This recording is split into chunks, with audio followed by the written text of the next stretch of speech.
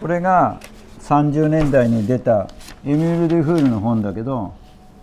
これ夜中の9時に仕込んだ状態の写真です。でパトロンが深夜2時半に起きてきたら、この生地がここまでミキサーボールいっぱいまで発酵して、2倍になってるから、これもう分割できるわけですよ。でここからここまで5時間半、パトロンはちゃんと5時間半寝てるわけです。こんな合理的な製法ないですよ。で5時間半ちゃんとパトロンも睡眠時間確保できて、なおかつバゲット生地も美味しくなってるはずだから、これに出会ってから俺は1930年代バゲットっていうふうに勝手に名付けたんだけど、ここの本文に書いてあるのはパートバタルドって書いてあって、これは吸水が柔らかすぎない生地、硬すぎない生地っていうことです。で生イーストが 0.45% で、ポワンタージュ第一発酵が5時間半っていうか、今でも日本は3時間が標準的な発酵時間でしたけども、戦前は5時間半も発酵を取ってたわけです。発酵時間が長ければうまいパンになる。1930年代バゲットのオートリーズを取ります。通常は、粉と水とモルトで回すところですが、30分以上のオートリーズを取りたいんで、そこに塩も加えておきます。バゲットを作るときに、生地のコシだけを追っかけるんじゃなくて、コシと足のバランスが大事なんですけども、そのバランスを出すためにもオートリーズは長い時間かけてやった方が有利になってくると、私は考えてます。だから、時間の都合さえつけば30分以上取る方がいい生地ができやすいと思ってます。でその場合には30分以上置く場合には、必ず今言ったように塩を添加してオートリーズを取ってください。で塩を入れると、オートリーズの効果としては遅くはなるんですけども、最終的には長時間オートリーズタイムを取っておけば、そっちの方がいい生地になると思ってます。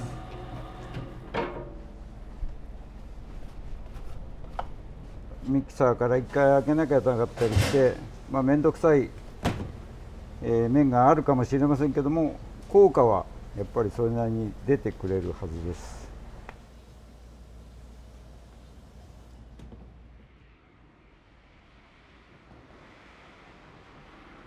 オートリーズ4時間取った後、オートリーズ後の仕込みをやります。オートリーズ中の生地が、冷たかったんで、イーストは念のため溶かします。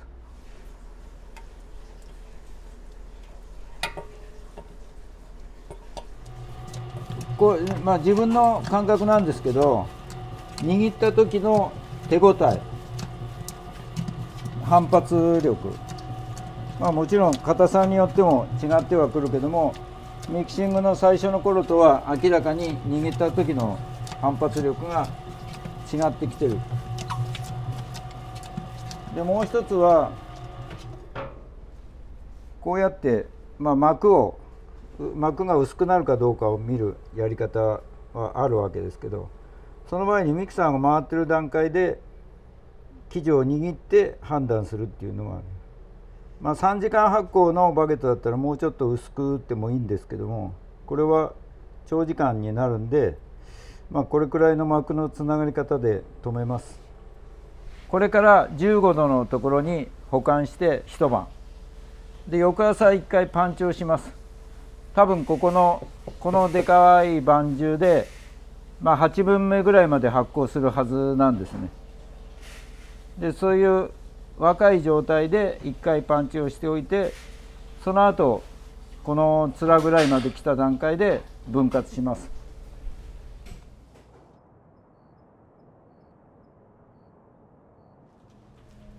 でバゲットだから少し楕円形に表面晴らすだけでいいです。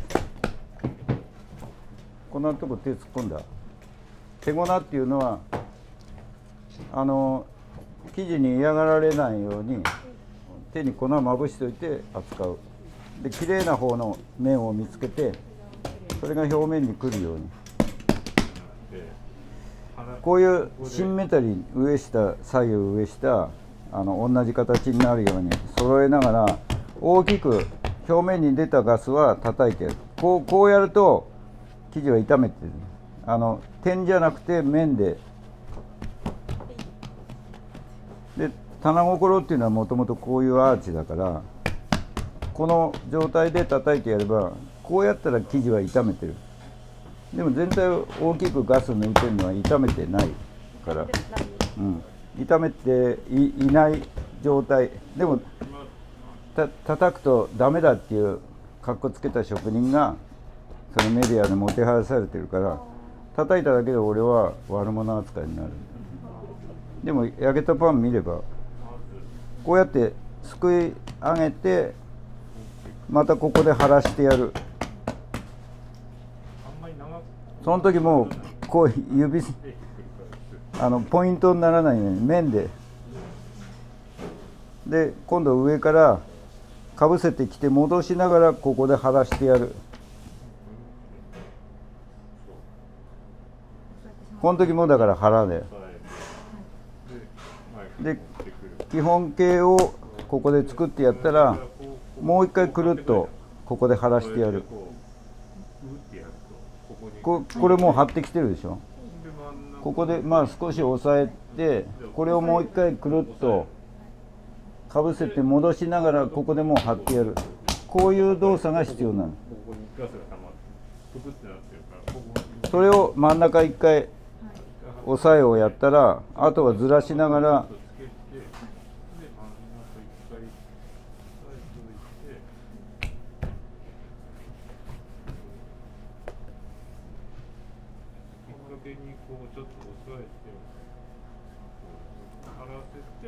これ今ね、こうやってるでしょ。これずっと生地触っちゃってるじゃん。これはただ伸ばそうとしてるだけなの。晴らしてない。晴らすっていうのはこう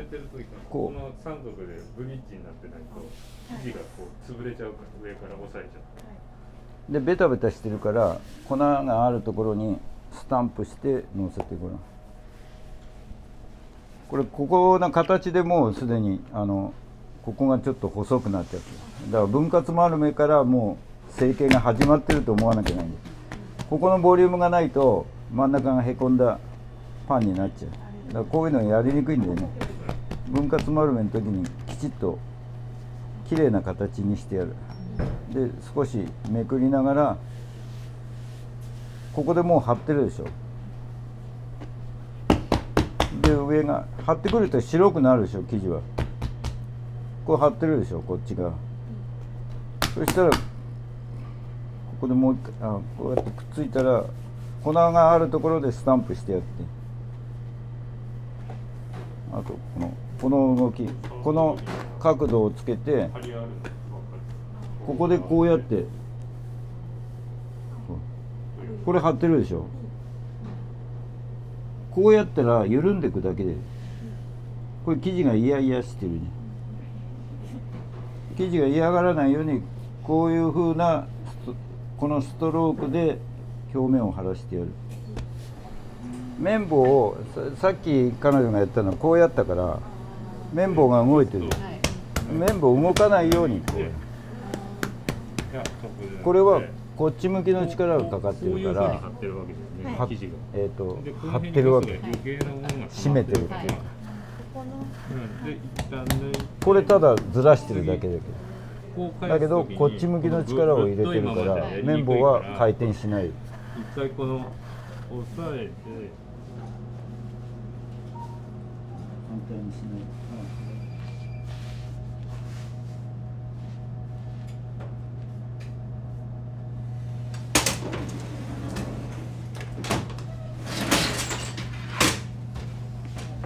30年代バゲットは今の3時間ポワンタージュよりはやっぱり長いから、長ければ当然風味は良くなるっていうふうに思ってます。だから塩も、わざと1割減らして 1.8% のベーカーズパーセントでやってます。その風味があれば塩は 2% なくてもいいということですね。でディレクトのパン、ストレート法のパンが生まれた頃のパリの記録では 1.5% の塩から始まったそうです。まあそれは多分だから長い発酵時間の時だったと思うんだけど、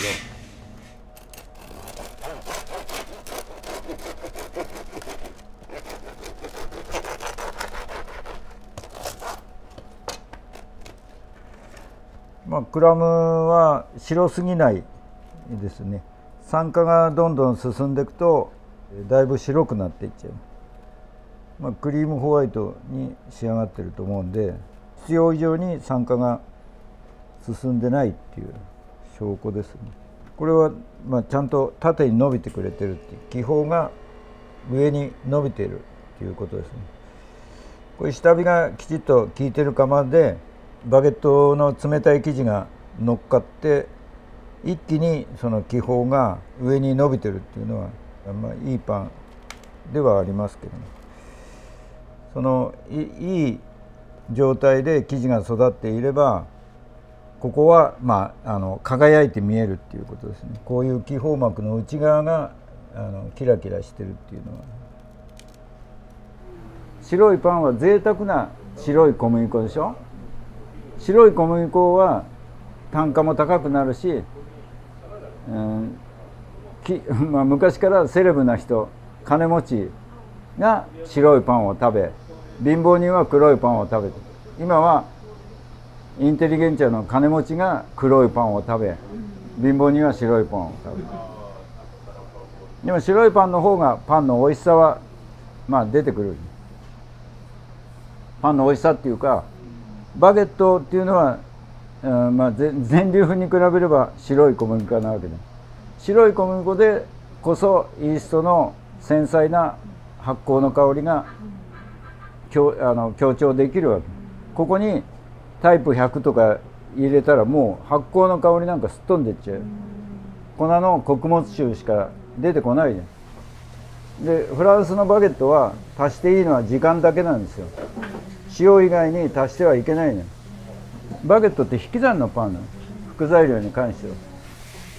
だから粉も余計な黒っぽい粉は引き算してタイプ55ぐらい。